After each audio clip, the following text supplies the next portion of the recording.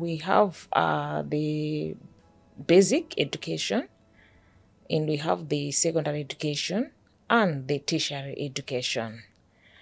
The basic, it starts from primary 1 to primary 8.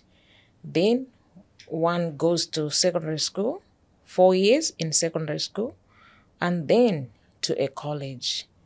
But mostly we encourage our children not only to depend in the universities, but also they can go to the technical schools.